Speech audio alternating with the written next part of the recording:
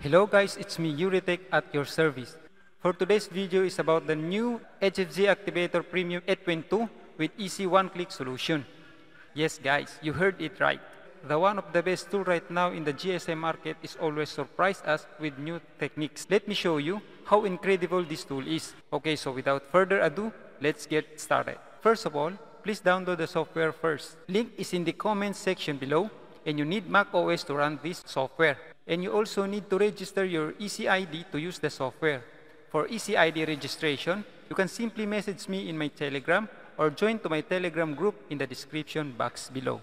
After installing the software and successfully registering your ECID, open the app and put your device into DFU mode, then simply click Activate Hello if your device is already in activation lock screen, or Passcode Bypass if your device is in Passcode Disabled status.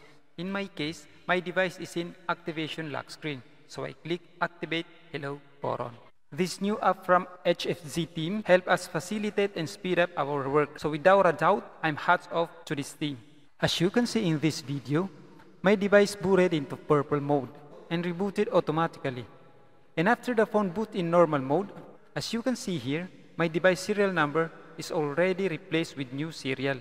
Then when your device is in normal mode, put it again into DFU mode, and there is a lot pop up in your screen because of iTunes. Just ignore that or close it. And there is a message box will pop up into your screen saying click continue, and then just click that. And after that, the software will automatically download the needed files for your device. And all you need to do is to wait the process to be done. Let me remind you that you need to make sure that you are using good internet connection to avoid some kind of errors.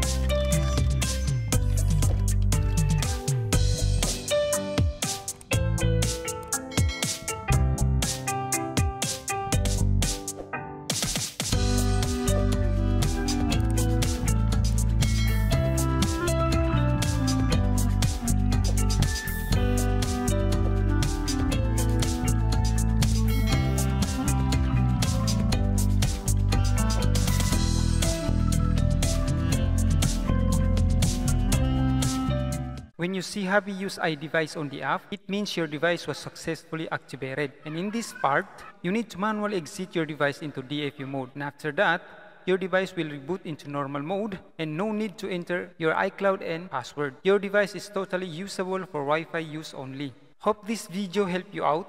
And if you want more of this kind of tutorial, just click the subscribe button so YouTube will notify you if I have a new video uploaded.